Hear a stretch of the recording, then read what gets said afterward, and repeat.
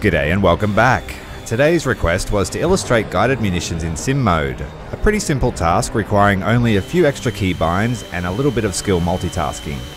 The benefits of guided munitions over conventional in sim are immense, with only a little extra planning and concentration required.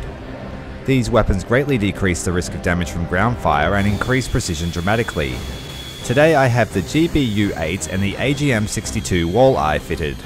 Both of these are able to hit moving targets using TV guidance and a contrast seeker to identify and track targets. Terrain and obstacles can interfere with guidance, especially in a glide attack. The higher the contrast between the target and the background, the better, meaning that small boats and warships are the easiest targets to find and hit. If given enough altitude and speed, they can reach a considerable distance. Near pinpoint accuracy can be achieved in a dive attack, though this leaves very little room for pilot error.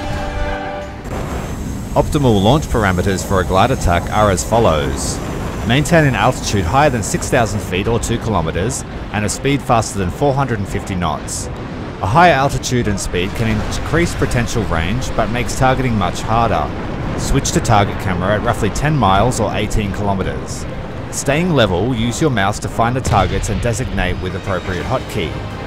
My guided weapons are bound to my flight stick and throttle. Once released, the camera will revert to the cockpit. Repeat this process as long as you're able to find targets or you are too close to the target area. I find to have more success when firing with a slight descent profile. Since they are fire and forget, feel free to spam them into as many ground targets as you can. Tankers will love you.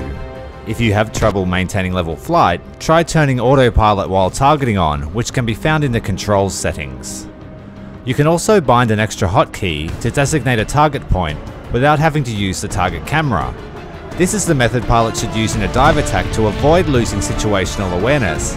It also offers great results in ground RB.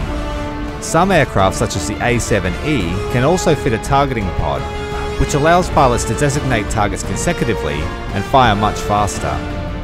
With the right launch profile, you should be able to hit multiple static targets with ease.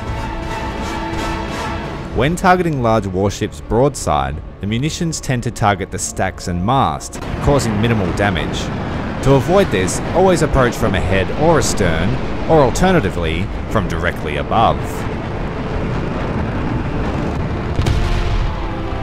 I filmed this using the test flight menu, which is a handy little feature which I have used for years.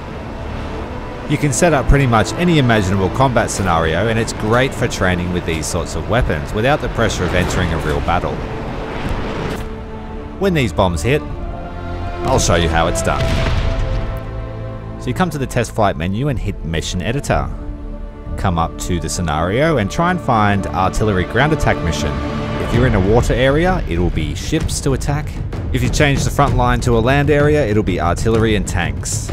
I hope you found this useful. Until next time, Commander Tyrael out.